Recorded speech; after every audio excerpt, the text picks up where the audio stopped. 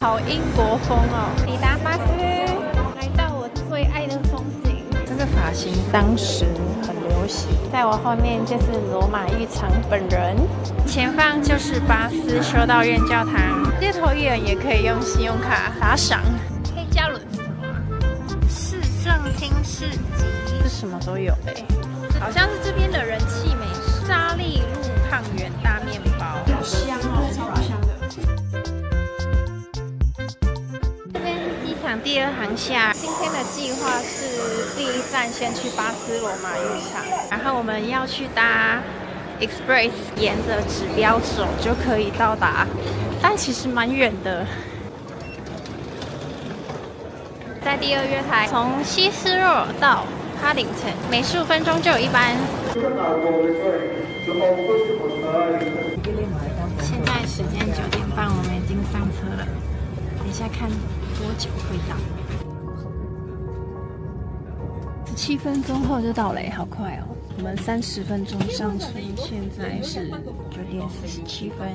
等一下还要搭火车。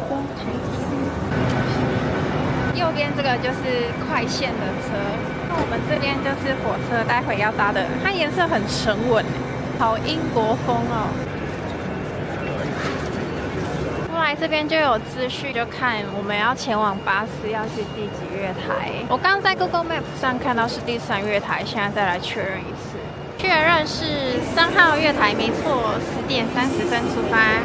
现在已经可以上车了，一样要刷票过月台。已经先预约好位置了，67跟68，靠窗跟靠走道的，好兴奋哦！是我们的 H 车 ，10点半出发 ，Go on board。768，我们座位上面的那个显示器，它可以让你知道哪一段的行程有被预约，所以它会亮红灯。然后如果没有的话，它会亮绿灯，这样很方便哎，就可以有空位就可以直接坐下来。抵达巴斯。经历了1个半小时的车程就到了，这边算是离伦敦比较近的一个小城市，所以如果时间没有很多的话，我觉得来这边也不错。这样子来回伦敦的话，大概3个小时的车程而已。一出火车站，市容好漂亮，这还有点像意大利。电话亭长满了花，今天天气也是倍儿棒哎。另一个电话亭。这区的风格又不一样。我们已经到了巴斯罗马浴场，这边是出口的那个纪念品区，我们去排队吧。12点到15分，这个区间都可以入场。来到我最爱的风景，这里就是我想要再来的一个原因之一，超美的。这边是已经预约了时段的通道，等一下要去拿那个机器，有中文。其实这边上次已经跟团来过一次，可是因为时间真的太赶了，就觉得没有看得很尽兴，所以这次决定自己再搭火车来，可以好好的欣赏这个城市。Hello, Benjamin. Two. Yes, please. There we go. 这个是什么？这个它有地图，然后你就可以去找打勾，代表说哦，这个你找到了。当罗马浴场博物馆于1897年开放时，慕名前来参观的维多利亚时代的游客们所看到的就是这样的一番景象。设计罗马浴场博物馆和脚下露台的建筑师是约翰·麦吉恩·布莱登。数千年来，这处天然温泉一直让人叹为观止，罗马浴场也因它而建。可以说，没有它就不会有巴斯这座现代城市的建立，更不会因此得名。这处天然温泉具有独特的地质特征，泉水蒸汽腾腾，富含矿物质，水温高达46摄氏度。水中气泡是由于自然气体逃逸而产生的，而与众不同的绿色泉水，则是由于温水中的藻类植物暴露在日光下形成的。泉水以每天117万公升的出水速度汩汩喷涌，汇集在这个古罗马蓄水池中，然后再分流进大浴池。到了公元4世纪，罗马浴场发生了翻天覆地的变化。绕着这个模型欣赏一圈，你就会明白变化有多么的庞大。大浴池的木质屋顶已被砖瓦屋顶取代，圆形的跌水池、游泳池、高温浴室、健身区和更衣室紧密相连。共同组成了一片面积广阔的休闲建筑群。这个发型当时很流行，据说做这颗头要花1个小时才做得好，还蛮时髦的。这些是诅咒碎片，通常就是人们会跟女神祈求这些不公平的待遇吧，然后写上去，折起来丢进泉水里面，希望那些人可以得到报应。扔到池里面，除了诅咒碎片外，还有这些日常用品，用来感恩女神。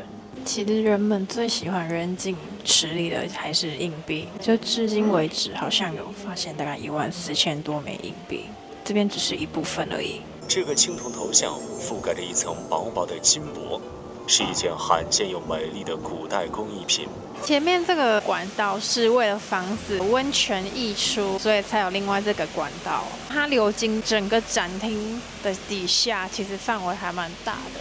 这是他们的桑拿房，人们会在皮肤表面涂精油，再进这个房间里面流汗之后，那些污垢跟脏东西就会跟精油附着在皮肤上。旁边会有人拿着刮刀帮忙把那些污垢刮下来。刮下来的污垢会保留下来，因为他们会拿那些脏东西来帮人缓解酸痛。听起来真的是不可置信，但感觉很舒服倒是。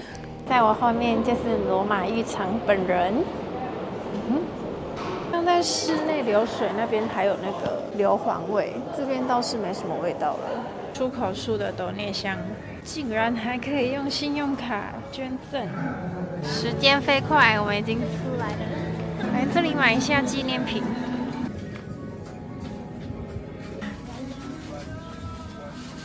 正前方就是巴斯修道院教堂，它就在罗马浴场的正旁边，旁边就是罗马浴场。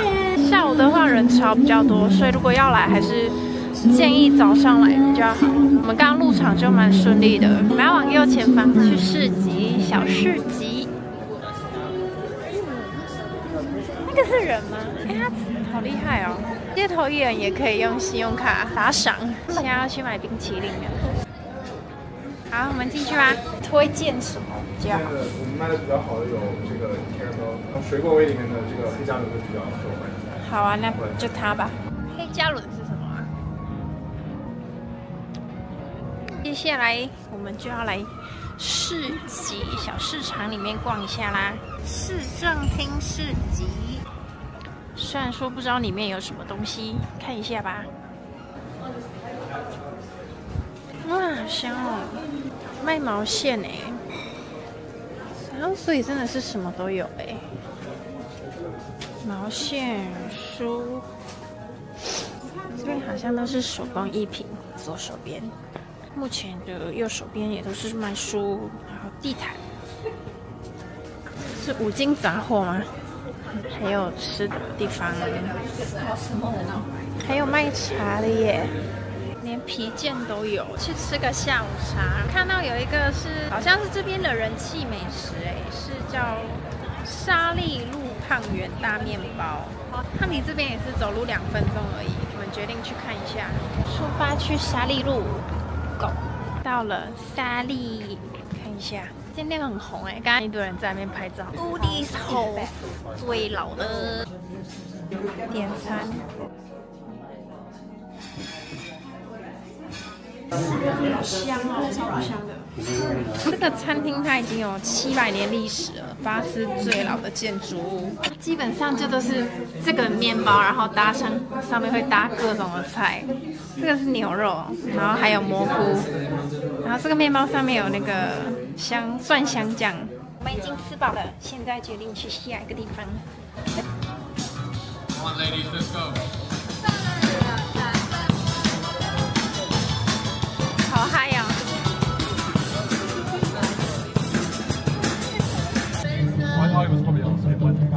看了一整圈的纪念品，发现这里的磁铁是最好看的。如何？总结心得：巴斯是真的很漂亮，很值得去走走逛逛的，去看那个罗马浴场。那今天影片就到这边啦，喜欢的朋友记得帮我订阅、赞加分享，我们下次再见，拜拜。